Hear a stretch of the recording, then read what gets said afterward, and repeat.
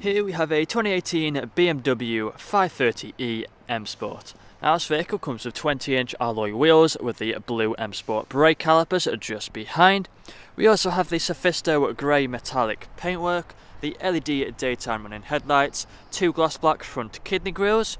We also have the M Performance kit, which includes the side skirts along the bottom. We have the colour-coded door handles and door mirrors, black trim around the windows with the privacy glass for the rear passengers. Up top you'll find that we have the sunroof, which is currently folded back. This can also get put onto a tilt as well, with the shark fin antennae, the eDrive badging just there, rear spoiler lip as well. We have front and rear parking sensors with a visual display inside, and a reversing camera as well. We have the dual exhaust and the rear diffuser. Back round to the driver's side now, you'll find that this vehicle is free from any major marks, dents or scratches. So if we take a look at the interior, coming into the back quickly, you'll find that we have the full leather interior, foldable armrest in the centre, we have the blue stitching as well. Fixed ISO points, we have the ambient lighting just on the doors there.